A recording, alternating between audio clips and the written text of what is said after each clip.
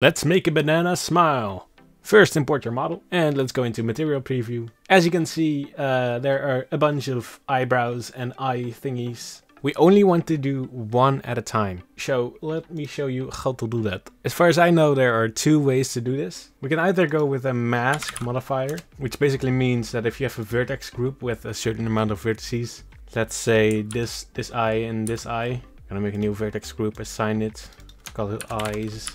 If we now go into here and have this mask modifier and look up our eyes group, as you can see, it only shows our eyes. Well, we have to invert this and now it is gone. And if we disable this group, it is back again. And then we have to make a whole bunch of modifiers. Or we could do it with shape keys, where we make a shape key and select these eyes and then, I don't know, pull them back and scale them down or something.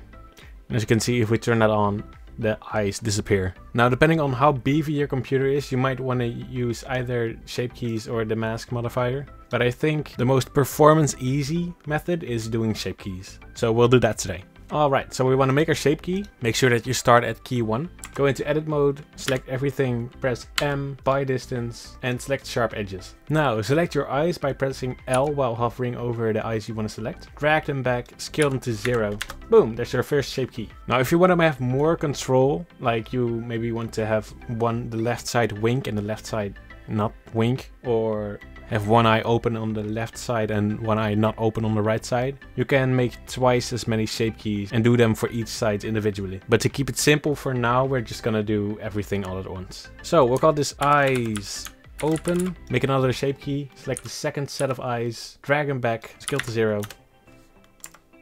Eyes squeeze, another shape key, select this and this, press Ctrl L, bring them back, scale to 0, eyes closed. As you can see, we can now disable these eyes and we have only these eyes, or we can only have these eyes. Beautiful. Now we're gonna do the exact same thing for the eyebrows. So just eyebrows mad, these two, back 0, eyebrows sad, these two, drag back, scale to 0.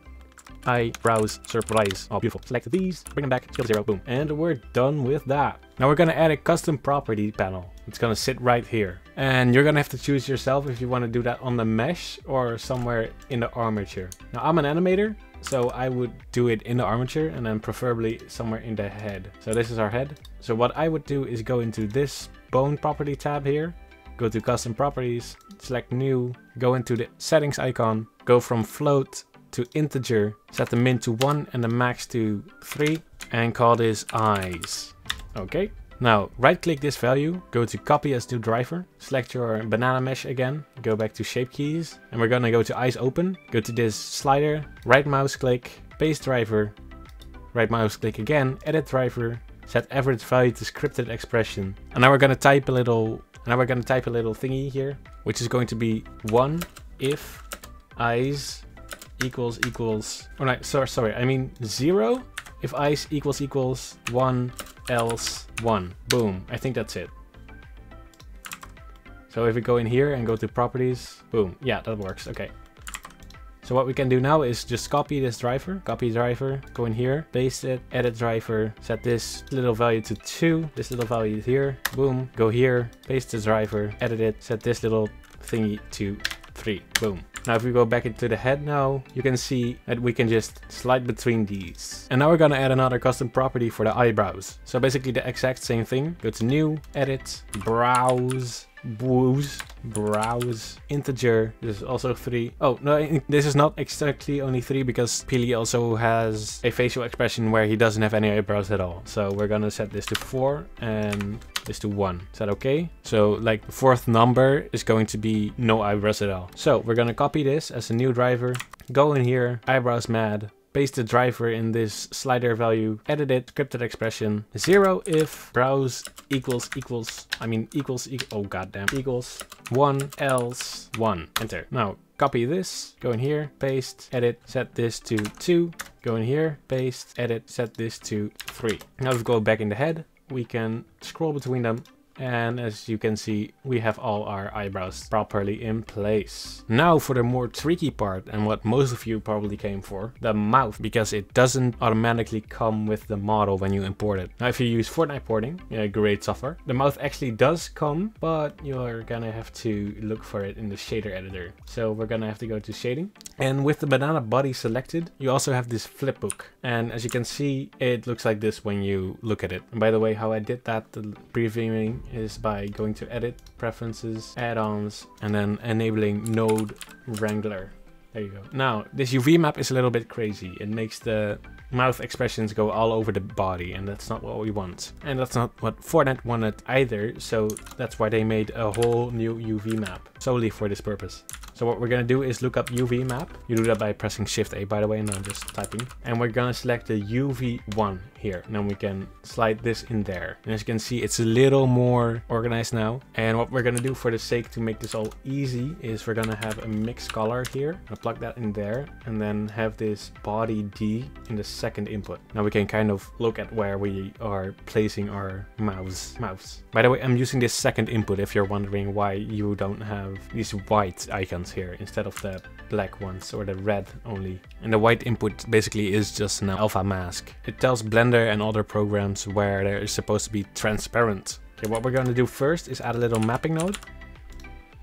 There we go. And we're just gonna put the mouth where you think the mouth is kind of supposed to go. I think there's good. And what we're gonna do now is create a little mask. Now we do that is by having this UV map, grabbing a separate XYZ node, plugging this in there, and previewing this. Now as you can see, we get these two gradients here. And these two gradients come from the UV map. And the UV map basically tells a texture where the texture can be with gradients. And we're just gonna use these gradients for not exactly the intended use case, but it just works. So what we're gonna do is create a color ramp. Boom. And we're just gonna steal this mix node by pressing Shift D and putting it there, this in there. And now we're just gonna set this to constant and kind of figure out where the boundaries of this mouth are going to be. I think about there is good, and then we're gonna make another white here and slide that over there. There we go. Actually, we're supposed to make this one white and the other one's black. My apologies. There we go. Now we're gonna do the exact same thing, but then for the Y. There we go. And as you can see, that's gonna not be exactly perfect. So we're gonna plug that in there. Preview this again, and we're gonna just slide this up like that, and then this up like that. Beautiful, that should do it. And now we can just cut this out and put that in there.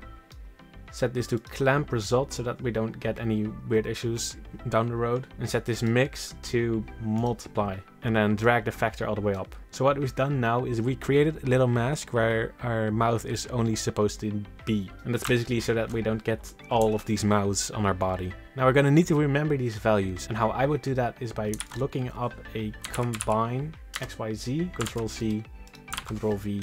There we go. And this only then Control C, Control V. So we have this remembered now. And what we're gonna do next is add a vector math, plug this in the second one and this in here. And we're gonna figure out how much it takes to move to the next mouth, which looks to be exactly 0.25. Nice. Okay. In that case, what we're gonna do is add a math node, set this to multiply, and then go in here and just press Ctrl G to make a group. What we're gonna do here is set this to 0.25, put this value in here, add another combine XYZ in here, and plug that into the X only. And plug that in there. There we go. Okay, now we're gonna go in here and I'm gonna set this value to 0. Go back out by pressing the group import or output and pressing tab. Set this to 0. Let's call our group something like face value. Yeah. And what we're gonna do now is a little unnecessary for later down the road, but it's gonna look nice to explain for now. Duplicate this multiply node, set it to snap, and set the increment to 1. If we go out of the group now, we can drag this value up, and as you can see, the mouth changes like perfectly. That's cool and all, but we don't get the mouse here, and we still want that. So what we're gonna do for that is go back in the group. Okay, so for the Y, we're going to duplicate this multiply, drag this value in here, grab this snap, set the increment to 0.25, plug this value in here, and then add one more multiply node. We don't want that intersecting, let's put that there. One more multiply node, and let's set that to -1. This one's going to go in here, and this one's going to go in there. And now, as you can see, if you scroll this face up, we get all the faces we want. Beautiful. And now to actually get the colors we need, we are going to go pull this back a bit, pull that back a bit, set this there, plug this in here, and plug that in there. As you can see, we now have our faces, but we still get all of the faces on here. But for that, we've created this mask. So what we're gonna do with that is we're gonna slide this back a bit, grab a little math node here, math, set this to multiply, break this result, pick this input or output, set it to clamp, and drag this value in here, and now we have our mouth. There you go. And that's beautiful, isn't it? It is beautiful. Wow, just works like that. How crazy. Now let's see how many faces he has. I would say it's 11. All right, so knowing that information, we can go back in here and select our head bone, where we also have these properties, and we can go back here, make another custom property, and this one is for the mouth, and for here it's the same thing, integer. Let's name this mouth, mouth. Yeah, set this from 1 to 12, which is 11 values. Set this maximum to 11.